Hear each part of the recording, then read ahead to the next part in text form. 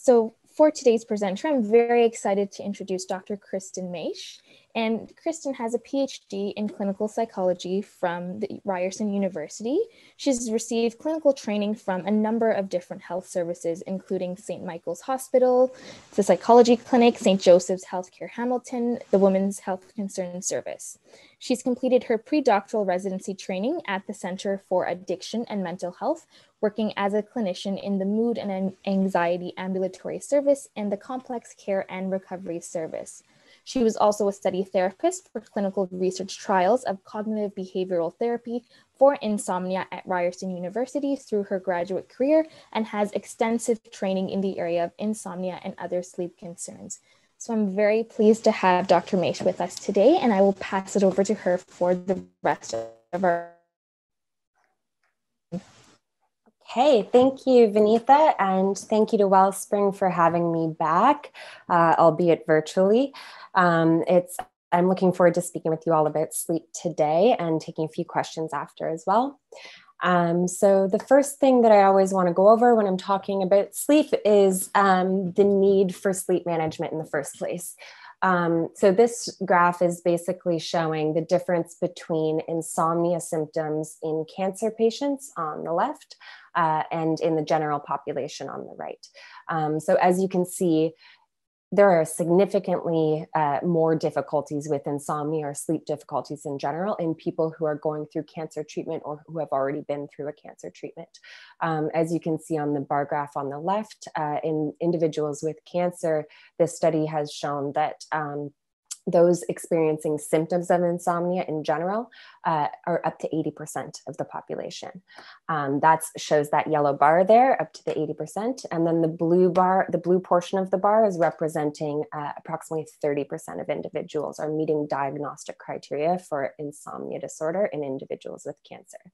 That compares with a substantially fewer number of people in the general population, so people without cancer, who report experiencing symptoms of insomnia, which is at approximately the 30% range, again represented by the yellow portion of the bar on the right-hand graph, and the blue portion being approximately 20% of the general population meeting criteria, diagnostic criteria for insomnia disorder.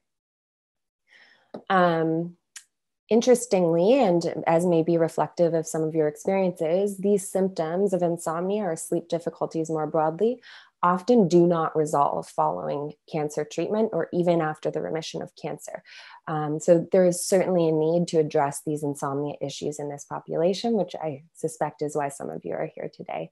And hopefully I can give you some information that you will find helpful for resolving some of those issues.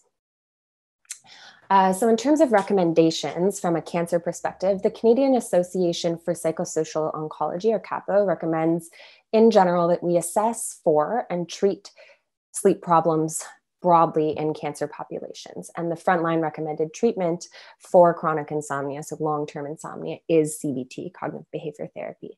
Now, some of you may have heard of cognitive behavior therapy for other disorders. It was originally developed for managing symptoms of depression and psychosis. It's a little bit different when it comes to sleep, and I'm going to go over some of those recommendations today. CBT is quite well suited for people who are struggling with cancer symptoms or who are post-cancer treatment because there are no interactions. Obviously, it's a cognitive and behavioral intervention rather than a medicinal intervention. So there are no medicinal interaction issues. And CBT can also be quite helpful for managing additional symptoms that go along with sleep difficulties, but also go along with cancer treatment in general, such as fatigue or anxiety. The research suggests that CBT is at least as effective as sleep medications, but in general, we consider it to be safer, more sustainable, and in the long term, the outcomes tend to be more sustainable in that a lot of people find if they take medications for a long period of time, once they discontinue the medication, the sleep problem returns. Whereas with CBT, because the strategies are behavioral and related to your thinking, what we're trying to do is develop new habits and new ways of interacting with your sleep that once learned can subsist in the longer term. In terms of CAPO recommendations for sleep medications, they do recommend that CBT be used before sleep medication. That being said, that they suggest that sleeping pills or sleep meds should be used as appropriate. So as your doctor thinks is relevant or recommended on a short-term or intermittent basis. So for an acute experience of insomnia, such as a week or a couple of weeks, or intermittently, you may often have seen people get sleep prescriptions for things like short-term travel in order to manage jet lag and that type of thing. Also importantly, they recommend that sleeping pills should be used with monitoring from your doctor to make sure that there are none of those pharmacological issues or interactions. And finally, they suggest that the dose should be the lowest possible effective dose in order to minimize feelings of drowsiness and or confusion the next day, which some people report when they take sleep meds. So kind of circling back around to my area of expertise, which is cognitive behavior therapy for insomnia. It's empirically based treatment, which just means that there's been a ton of research on what is maintaining insomnia in the longer term. And that is, those factors are what CBT-I is based on. So we look at targeting those factors specifically in order to improve the insomnia symptoms. The other piece of the empirical research or the evidence-based portion of the treatment is that the strategies were tested repeatedly, so in multiple studies with multiple populations, to make sure that the pieces we're recommending actually do work and specifically have an impact on the insomnia difficulty. So in terms of evidence for CBT in individuals with cancer, we have, again, two columns here, and I'm just referring to my notes here, but on the left, as you can see, we have quite a lot of research that has accumulated to support the effectiveness of CBT-I in post-cancer treatment populations. So once people have gone through a treatment for cancer and the treatment has complete, there's a ton of research suggesting that CBT-I can be quite effective for lingering insomnia symptoms. We have a bit less research for CBT-I in individuals who are in the midst of a cancer treatment, which sort of makes sense given that during treatment, there are a number of other side effects that are often co-occurring with the cancer treatments, which would make it a little bit difficult to untangle whether the CBT is effective or whether it's another medication or exactly where the symptoms are coming from. So all of that is to say is there is evidence supporting that CBT-I can be quite effective for people who have been through or are currently in cancer treatment. So let's get to what is insomnia exactly and what causes it in the first place. So we know that from research from quite a long time ago, as you can see, this is from Spielman in 1987, who proposed that there are three different areas of factors that maintain or that cause insomnia. So predisposing factors, those are basically biological or genetic factors that maybe predispose you to a likelihood of developing insomnia or insomnia symptoms at some point in your lifetime. So predisposing factors might be something like if both of your parents tend to have had experiences with chronic insomnia, that might put you at a slightly higher likelihood of developing those symptoms yourself at some point in your lifetime. Precipitating factors, this is basically, we think of these as generally life stressors that can cause us to have disrupted sleep in the short term. So this can be things like job loss, divorce or separation or breakup. These could be things like a global pandemic causing some added stress. And even positive, like theoretically positive things can cause us a lot of stress, such as moving homes or getting married or getting a new job with a lot more responsibility. All of these factors that are can precipitate disrupted sleep in times of high stress. And theoretically, when this stressor has resolved, so once you get on your feet in that new job, or once you find a new job after losing one, theoretically, the insomnia symptoms should resolve. However, this is where the perpetuating factors can come in, which is that once we have had an experience with insomnia or an experience with poor sleep, often we tend to engage in behaviors to try to improve that sleep or capture that lost sleep. And some of those behaviors can actually be maladaptive in the long run. They can actually perpetuate or maintain insomnia in the long run. And it's those perpetuating factors that we really target in CBT for insomnia to get you sleeping better in the short and longer term. We're going to talk about those today.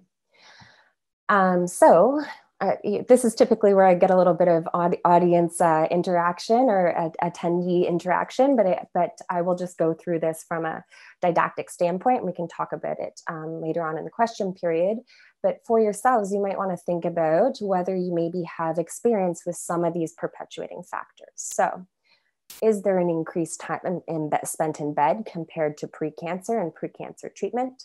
Is there more time spent napping? Withdrawing from typical activities. So that might be going to the gym, that might be going to work for 8-10 hours a day, whatever it is you do in your day-to-day activities. Is there a slight downward turn in terms of how much of that you're doing? My guesses would be yes.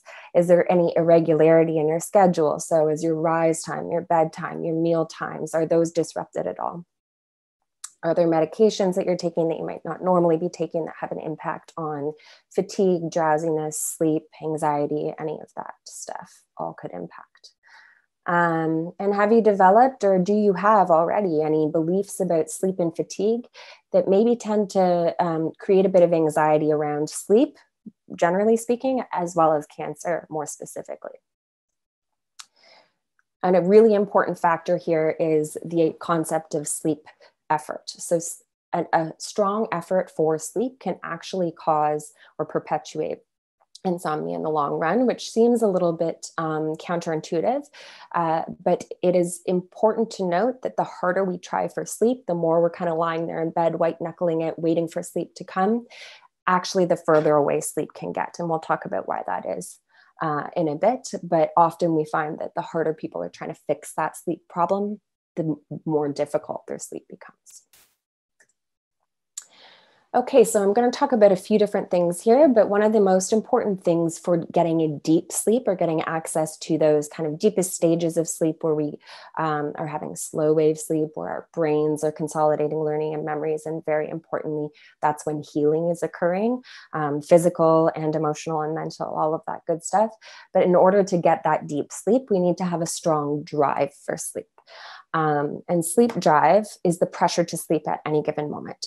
I like to think of sleep drive as a sleep bank account where we're earning sleep dollars over the course of our day in order to purchase a high quality sleep at night. So I'll reference that analogy in a moment. But basically, we want this strong drive for sleep in order to access high quality sleep. So presumably when you wake up in the morning, and for this happy little fellow, he's waking up at 7 a.m., presumably when you wake up in the morning after completed sleep, sleep drive should be fairly low. And then over the course of the day, drive for sleep should increase, meaning that by the time we get to bedtime for this guy, it's around 11 p.m., we should be very sleepy. And that level of high sleep drive, that very full bank account of sleep dollars should purchase a high quality sleep. This is the first perpetuating factor, which is if we don't have that high drive for sleep. So we need to build that sleep drive over the course of the day in order to have a continuous and high quality sleep. So behaviors that can negatively impact sleep drive are spending too much time in bed compared to how much time you're actually sleeping. So if you're a 6-hour sleeper, spending 10 hours in bed, there's 4 hours of wakefulness right there. And importantly, you're not going to be having the opportunity to build as much sleep drive the next day. Other factors that can have a negative impact on your ability to accumulate sleep drive over the course of the day would include napping, sleeping in or lingering in bed in the morning, and going to bed too early. And we'll talk a little bit more about why that is, but basically, if we're thinking about this as a bank account, all of those things are taking away from that bank account, whether it's taking away from the opportunity to earn sleep dollars, or whether it's spending money on sleep that's outside of the main sleep period, such as napping or sleeping in. Importantly, decreased activity can also have a negative impact on sleep drive. And of course, people who are struggling with cancer or cancer treatment often have to engage in a lot of rest. So this is another place where insomnia can start to take place. So I'll talk about sleeping in first. So let's take our same little happy guy, and typically he's waking up at 7. However, maybe it's a weekend, or maybe he's more fatigued than usual, and he's decided he's going to sleep into whatever time this is, 10 a.m., 10:30, let's call it. So he's getting out of bed later. Importantly, he might have woken up at 7, but even if he's lingering in bed, trying to get a little more sleep or reading a book or listening to the radio, until his feet hit the floor, he is not earning sleep drive. He is not earning those dollars for his bank account. So let's say he gets out of bed around 10. He does not have as much opportunity to get to that high sleep drive level by bedtime. There's just not as much time to earn those sleep dollars. So he does not have that high quality sleep at night as a result, because the sleep drive is not high enough. Similarly, napping, perhaps he gets up at 7, but around 3 p.m. when a lot of us have that mid-afternoon slump, decides, well, I'm working from home anyway, I'll have a little nap, even if it's short, half an hour or an hour. If he has that nap, he's spending some of those sleep dollars on that nap time, such that by the time he gets to bedtime, 11 p.m., he no longer has accumulated an adequate amount of sleep drive in order to purchase a high quality sleep. The analogy I always like to give for this is, getting home from work, you're really hungry, or getting home from your day out and you're really hungry, and you have a really delicious but unhealthy snack, such that by the time you get to dinner time, you're not actually hungry for your full course dinner. And the difference there being that slice of pizza or whatever it was may have tasted really good, but it's not as nutritious as the full course meal you had planned for yourself. So although this person maybe is able to fall asleep, or maybe even is able to stay asleep, the quality of their sleep over the course of the night is going to be much poorer, because they don't have as much money in that bank account to purchase a high quality sleep. They've spent it on the nap instead of the full quality sleep period at nighttime. But this is also where we see difficulty falling asleep or disrupted sleep over the course of the night, if there's an inadequate amount of sleep drive to purchase that full quality sleep, or full quality night of sleep. So this brings us to the second perpetuating factor, which is related to our circadian rhythm, or circadian clock. So we all have a circadian clock, an internal circadian clock. Our master clock is in our brain, but we have many little clocks all throughout our body. And our circadian system is responsible for a number of different activities, from temperature to release of hormones. And of course, the sleep is what we often talk about here.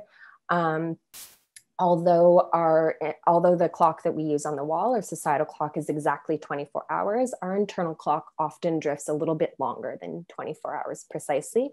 So we actually have to do things every single day to set that clock to make it match with our society's clock. So as such, behaviors that can have a negative impact on our circadian clock, and therefore our sleep, which is governed by that circadian clock, include having a highly variable timing of going to bed and getting out of bed. Interestingly, I actually care a lot less about variable bedtime. The most important anchor here is the getting out of bed. So again, if we think back to our happy face guy, if you're waking up at 7 a.m. one day and 11 a.m. the next day, there's a 4-hour variability, and that's going to result in some disruption to that circadian system. Another important factor here is not having enough exposure to natural light. So the sunlight that we see every morning, or less so in the winter, is one of the most important. It's called a Zeitgeber, or a cue for setting our circadian system. It's how our brains know what time of day it is and what we should be doing. Our bodies like predictability. Importantly, not rigidity, but predictability is very helpful for our sleep system staying on track. This brings me to jet lag. Probably many of you have heard of jet lag, if not experienced it. And one common thing people talk about is, heightened irritability, fatigue, disrupted sleep, because your body is a bit confused. It doesn't know what time it is, or when it's supposed to be going to sleep or waking up. So let's say, I flew to Spain this weekend, which obviously we can't do in the lockdown. But if I was able to do that last year, 6 hours ahead. So right now I might be about ready for lunch, but in Spain, I should be actually getting ready for dinner. And that's maybe not a big problem, because in terms of my digestive system, I'm still getting ready for a meal, but it's going to be a problem later in the evening when I am exhausted and I am not exhausted, but the rest of Spain is going to bed. So for me, it would be, 6 p.m., but in Spain, it would be midnight. And although I want to get on Spain's clock, I'm completely mismatched with their clock. The interesting thing about jet lag is it has nothing to do with travel per se. It's about that mismatch between our internal circadian clock and the clock on the wall. And so that's how jet lag can actually develop at home as well, if we have a mismatch between our internal clock and what we're supposed to be doing. So for example, if I'm waking up at 7 a.m. on weekdays and then 11 a.m. on the weekend, that's a 4-hour difference. And that is kind of equivalent to flying to somewhere with a 4-hour time difference. I think it's a bit further than Vancouver, but somewhere with a 4-hour difference every weekend, which just means that we have to reset our clock every Monday morning.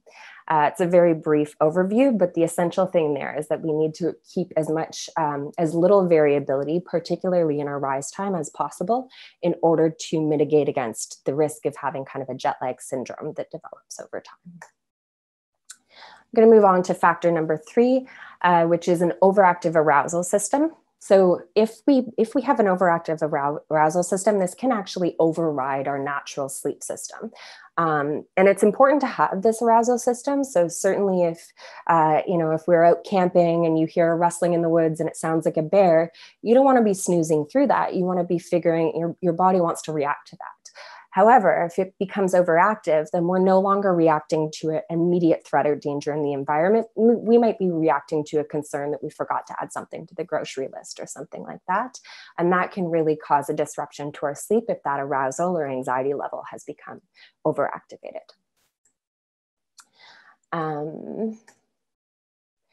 So this kind of can bring me to something called conditioned arousal. So I'm not going to go over this in extreme detail given the time, but because we could talk about this we could talk about conditioning for a while. But the way in which it pertains to sleep is something that we like to call the switch. And the switch that I think of is when, maybe you're sitting on the couch watching a TV program and you're feeling exhausted, you're yawning, your eyes are drifting closed, head is nodding. You're ready to sleep. You're maybe even starting to doze on the couch. And then perhaps you get up to your bedtime routine, go to the bedroom, and as soon as you turn that light switch off, or as soon as your head hits the pillow, bing, you're wide awake again. And that's what I call the switch, because your body was prepared for sleep beforehand, and then suddenly the arousal system has kind of activated and is now disrupting your ability to sleep. So the bedtime routine plus lots of wakefulness, sleeplessness, tossing and turning, feeling upset, feeling frustrated, all those things that go hand in hand with insomnia. When you pair those two things night after night after night after night, the response, this is when the arousal response can become conditioned. And so this means that we end up having this bedroom bedroom environment where everything but sleep has become associated with the bed and bedroom environment. So my cat's map of the bed here, the cat typically is not only sleeping in the bed, they have a grooming salon, a yoga and stretching studio, a foot attack zone, etc. And similarly for us, if our bed has I'm going to read my work emails here in the morning, I'm going to read my paper here in the morning, I'm going to watch TV at nighttime, I'm scrolling through the news on my phone, all of those things are conditioning our brains to associate the bed with a place of wakefulness, whether that's stress related to work or interest related to social media or interest related to reading or TV. Those are all wakeful activities that are happening in the bedroom. So we actually want to get rid of anything wakeful that's happening in the bedroom environment. And we'll talk about that in a moment.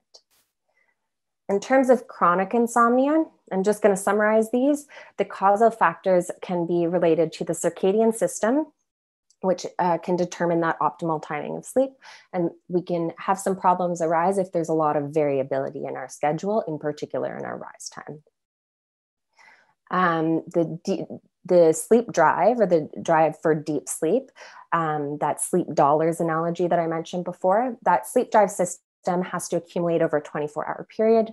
So we can have a problem if we don't have an adequate opportunity to build up a very high sleep drive. And finally, our arousal system can override our sleep system during emergencies. And that's important, we need that, but it can become a problem if it becomes overactive. And this can occur for a multitude of reasons: conditioned arousal, as I mentioned, a lot of pain, maybe in medications that are causing wakefulness in the bedroom, illness-related concerns or anxieties, preoccupation with sleep that's causing us to become very worried about sleep. So that's where some problems can arise.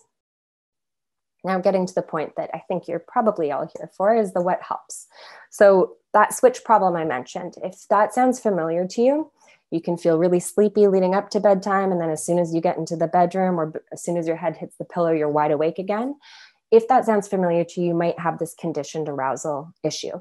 It occurs without awareness. It's certainly not something that people are intending to develop. But the solution for this really is if the bed and wakefulness have been paired, we need to unpair them or break that association by being in bed only when we're asleep, or as much as possible. And the way that we can do this is through stimulus control.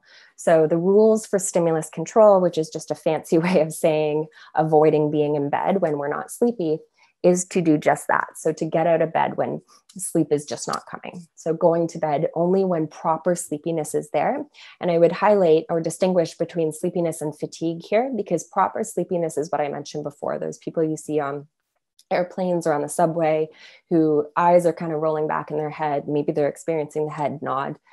That's proper sleepiness. And that's different than a feeling of fatigue or a feeling of mental exhaustion that many of us can feel when we're bored or stressed or just quite busy in our day. So going to bed only when sleepiness is high is an important part of this. Getting out of bed when you're unable to sleep. Now, some people will say, okay, so that means if sleep doesn't come immediately, I should pop up and pop back down.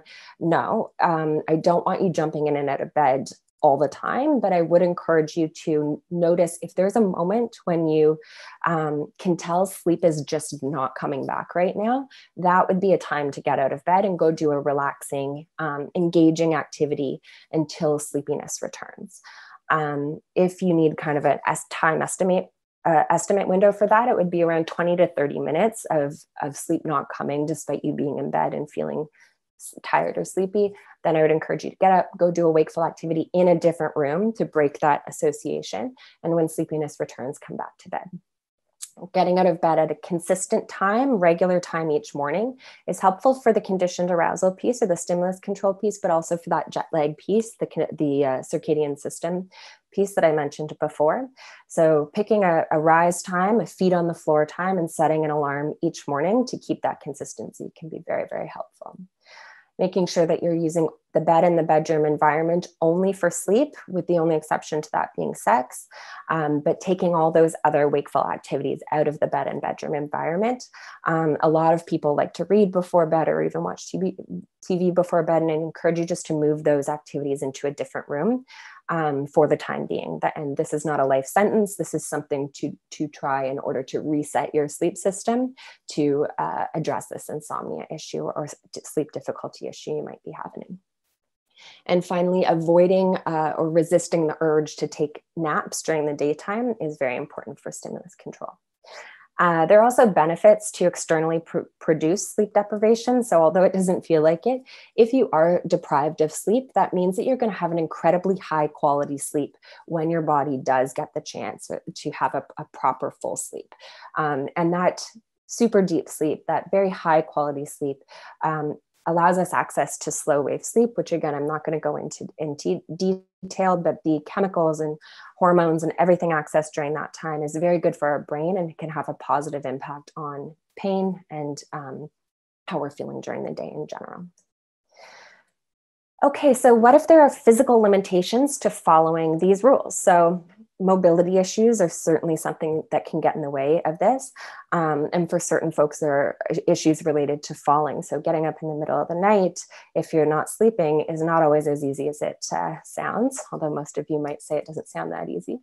So one way of doing this, instead of getting all the way up out of bed and going to a different room, you can consider engaging in something called counter control, which is basically just sitting up in bed, taking a different position, or if possible, moving to the other side of the bed. If mobility is adequate, then I'd encourage people to actually get up out of bed, go around to the other side of the bed, maybe turn the night light on there, or a light on that side of the bed, engage in your reading or whatever restful activity before getting back out of bed and returning to the other side, which is more the sleep side. So again, we're trying to break that link between the sleep area and the wakeful area. So that's a way of doing it if there are mobility considerations. And then another piece of this is attempting to give up on the effort to sleep, which is, again, easier said than done, but trying to relax those white knuckles that we sometimes have about trying to get the best sleep possible can actually allow our natural sleep system to get in there and do what it's meant to do, which is get the sleep that our bodies need. Okay, so sleep efficiency is highly correlated with sleep quality, and that's been shown in many, many studies. The idea of sleep efficiency is basically, or the definition of sleep efficiency is basically that it's a proportion of the time spent asleep compared to the time spent in bed. So we want a sleep efficiency between 80 and 90%, which means you actually shouldn't be sleeping for 100% of the time that you're in bed, but somewhere between 80 and 90%. That's the range for good or normal sleepers. Below 80% is suggestive of insomnia. So in order to get that sleep efficiency in the proper range, there's a few things we can do. So if there's a difficulty with that drive for sleep, so your sleep bank account is a little bit low, then we can strengthen it by limiting your time in bed to how much time you're spent asleep. By doing the following. So you can monitor your sleep for 2 weeks. We recommend 2 weeks because that's the empirically validated period of time to get a snapshot of sleep. The reason for that is that sleep fluctuates on a nightly basis. So to get a sense of what your average sleep looks like, 2 weeks is recommended. And then calculate your average total sleep time during that 2-week period. Oh, and the asterisk is you can download free sleep diaries at that website, drcohenkearney.com. And then what you want to do is limit your time in bed to this amount, your total sleep time, plus 30 minutes for natural normative wakefulness. So if you're a 6-hour sleeper, you might select your time in bed to be 6.5 hours. So restricting your time in bed is part 1. So making sure that you are not in bed longer than 6.5 hours, for example, every single night, feet on the floor by a set time each morning. That's part 1. Equally important is putting time back into your time in bed window if sleep has started to recover. So when sleep becomes normal and you're noticing a lot of daytime sleepiness, so again, head nodding, eyes rolling back, your sleep efficiency has gone up over 90%, which is too high. That's suggestive of sleep deprivation. And finally, if your sleep onset is very, very quick, so under 10 minutes, that's unusually quick. So if all of those things are happening, or even a couple of those things are happening, you might want to experiment with adding some time back into your time in bed schedule. And we recommend doing this by adding 15 minutes per week until sleep actually begins to suffer again. So you start to notice a little bit more insomnia happening. A lot of people I work with, instead of being finicky about the 15 minutes, will just do half an hour for every two weeks until the sleep starts to suffer again. This can be difficult for some people. So an alternative to sleep compression, so compressing to a strict time in bed window based on your total sleep time, an alternative to that is to restrict your time in bed gradually. So for example, by 15 minutes per week or 30 minutes every couple of weeks from a set starting point. So let's say you're spending 10 hours in bed right now, but you're asleep for only 6 of those. If being in bed for only 6.5 hours feels just too severe right now, or it doesn't seem feasible, then you could start by restricting your time in bed to 9 hours and then gradually move to 9.5, then go to 9 after that, and slowly sort of compress your time in bed window until sleep starts to improve. Now, I equate this to ripping a Band-Aid quickly, which would be the restriction one that we talked about before, or ripping the Band-Aid a little bit more slowly. The quickest way to do this is the one from the previous slide, but this can also be effective if the sleep restriction or sleep compression is not doable right now. So I kind of went over this verbally, but an example of doing this gradually would be to move your sleep compress your sleep gradually from 8 hours to 7.5 for week 1, 7 hours for week 2, and then stop when the sleep efficiency reaches that 80 to 90% range, or until some of those sleepiness factors that I mentioned in the previous slide start to occur.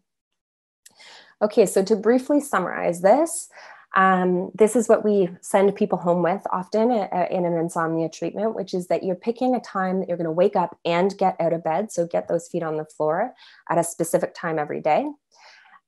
We suggest going to bed when you're sleepy, but have an earliest bedtime. So you're not allowed to go to bed until let's say midnight or 11:30. And again, you're basing these times on that time in bed window that we talked about before. Actually, it's more adherent to, if you're not sleepy at bedtime, to stay up later, even if that's past the bedtime that you note on this slide. That's actually better for your sleep in the long term than trying to get into bed before sleepiness is there, because what's going to happen, sleep's not going to come, and that can perpetuate the insomnia problem. We suggest getting up out of bed when you can't sleep, whether that's because you're worrying or whether that's because insomnia is there. We suggest getting out of bed, going to a different room when you can't sleep. Use the bed only for sleeping, avoid all other wakeful activities in bed in the bedroom, and avoid daytime napping. So I do want to talk about sleep hygiene briefly. You've probably heard of, or you may have heard of sleep hygiene, which I'll go over in a moment. But it is important to know that healthy sleep practices are necessary. So sleep hygiene is necessary, but rarely sufficient for actually treating an insomnia problem by themselves. If you are doing all of these things, that's great, but it's more the insomnia CBT strategies that are going to help an insomnia problem, whereas these sleep hygiene things are just important in general for everybody as it pertains to sleep. So these may look familiar to you, but caffeine, if you're having a ton of caffeine or high strength caffeine late in the day, that could disrupt your ability to fall asleep at night. That's simply because caffeine has a long half-life, which means it can linger in our system for quite a long time. Nicotine can similarly, it's a stimulant and can keep us awake for longer. Exercise is important, of course, but actually high intensity exercise late at night or close to the bedtime period for some people can cause greater arousal. So the timing of exercise can be important. If you notice hunger is waking you up in the night, having a high protein snack before bed can help alleviate those issues. But trying to avoid getting up in the night to eat is also important. A lot of people will say that alcohol or cannabis or other substances help them feel drowsy or help them drift off to sleep, but they have a negative impact on our sleep quality and may result in more wakefulness during the night, or at least a deteriorated quality of sleep. And then it's important to have the bedroom as quiet, dark, and cool as possible. If our sleep environment's too hot, that can actually cause our bodies to wake up because our internal body temperature cools off while we sleep. And then I do want to go over arousal before we wrap up today, because that's a big piece of this as well, or at least that a lot of people report. So if you are noticing a lot of arousal at bedtime, so that could be that switch happening before bed.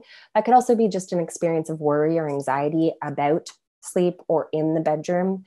So some guidelines for that would be to create a buffer zone in the evening, potentially consider engaging in a relaxation practice to bring your baseline arousal down.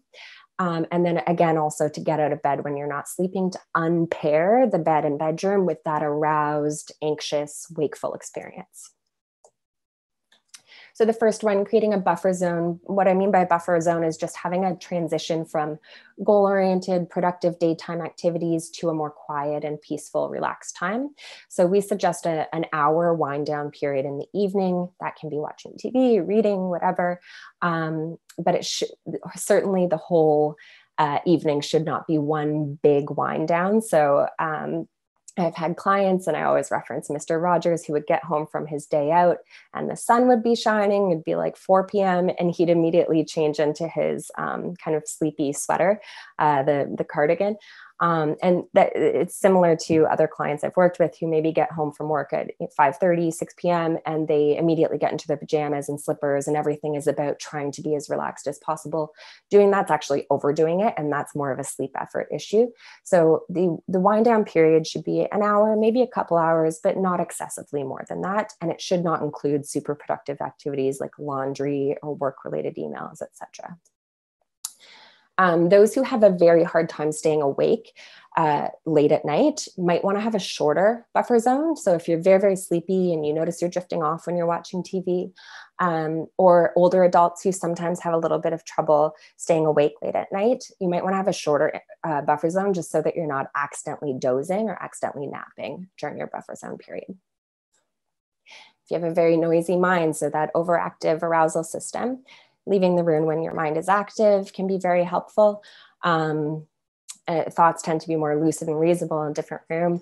The number of people I've worked with who are worrying excessively about their grocery list or about whether they remembered to, set out their lunch for their child, tend to notice that while that felt, 80% anxiety in the bed while they're trying to sleep, when they get up and go to the kitchen to check if that lunch is there, check if there's milk in the fridge, they notice actually that worry goes way, way down.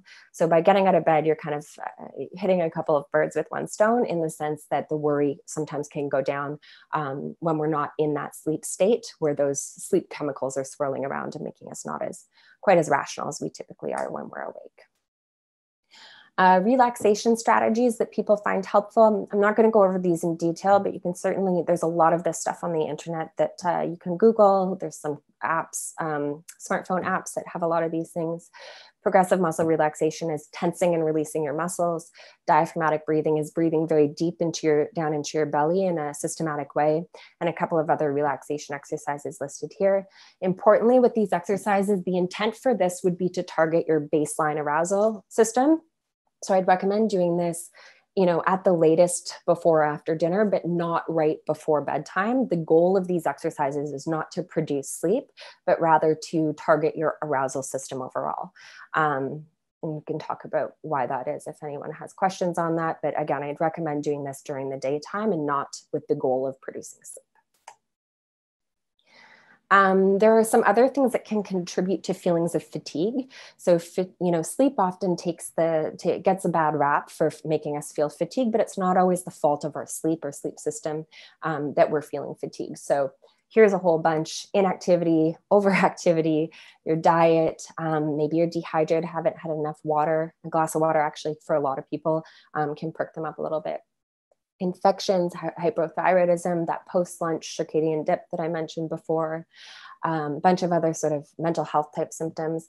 Big one's boredom as well, and eye strain. So a lot of people are working from home, staring at the computer.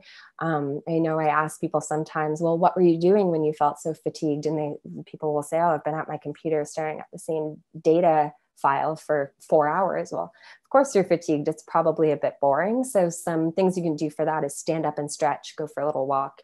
And a lot of people will notice that when they use fatigue as a cue to activate, their energy actually improves. Related to cancer, fatigue can certainly be related to treatment components of radiation and chemotherapy, surgery, weight loss, biochemical or endocrine changes. Regardless, to manage fatigue, it is important to make sure that your nutrition is adequate, your hydration is adequate, and you're getting enough movement and light in your day. So I think I mentioned sunlight at the beginning of the presentation. With some of those more medical causes, whether it's anemia or difficulties with iron or B12 or that type of thing, or whether it's cancer related, there are some ways of medically managing fatigue, those types of fatigue symptoms. It's important to also focus on what you can do to manage fatigue in a moment-to-moment basis. We can't do this experiment since we're not in person, but the experiment I often will do with people is, we've been chatting, or I've been chatting at you for 45 minutes. And typically that's when people who are listening to me would be sitting, listening for 45 minutes. It's maybe getting a little boring. It's maybe getting a little slow. And what I would suggest that we all do is stand up from our chairs, stretch, move around, maybe even walk around a little bit. And almost everyone will say that their fatigue rating before and after that exercise improves. Paced activity. So if resting is necessary, you can rest in a paced manner. So that just means resting, having intermittent periods of resting and activity can help with overall feelings of fatigue during the day. I will probably go over this a little bit more later because I could talk about this for a while, but it's important to think about the impact that canceling activities can have on fatigue and sleep. So while a lot of us, when we're fatigued, don't feel like doing anything, often people will say, even if I didn't feel like going for that walk, or I didn't feel like calling that friend, my mood and actually my fatigue as well have improved a lot, even if I did, despite not feeling like doing that. So that could be social related, that could be exercise related, that could be other activity related. Using fatigue as a cue to activate is probably the best way of improving energy and fatigue during the day. So again, if you are going to engage in paced rest or other types of rest, scheduling rest in a place other than the bed can be quite helpful. So even if that rest is happening on the couch or maybe on a yoga mat and there's a set time involved, maybe 20 or 30 minutes, attempting not to actually fall asleep, that can be helpful too. And then we're not also getting that pairing between rest and wakefulness in the bedroom. So again, to summarize, there's a number of causes of fatigue that low sleep drive can contribute. Having kind of that jet lag without the scenery, as we call it, or the jet lag without travel, that jet lag syndrome with a highly variable schedule can also contribute to a great deal of fatigue. Hyperarousal, including that conditioned arousal, can make us feel exhausted because, of course, that's that feeling of kind of going around with a lot of tension or anxiety or arousal during the day. And inactivity can actually increase fatigue and create deconditioning, which is kind of again, a long way of just saying that you're deconditioning the sleep from the bedroom environment if fatigue is happening everywhere and rest and napping is happening everywhere. Okay, so I went through that quite quickly. I saw a few questions come in. I'm thinking that this is Vinitha, and I can turn it over to you to go through the questions. Yes, absolutely. So first off, I just want to say thank you so much for that super informative presentation. I'm sure people found that information, the graphics that you presented, to be very helpful in their understanding of how they can approach any difficulties that they might have with sleeping.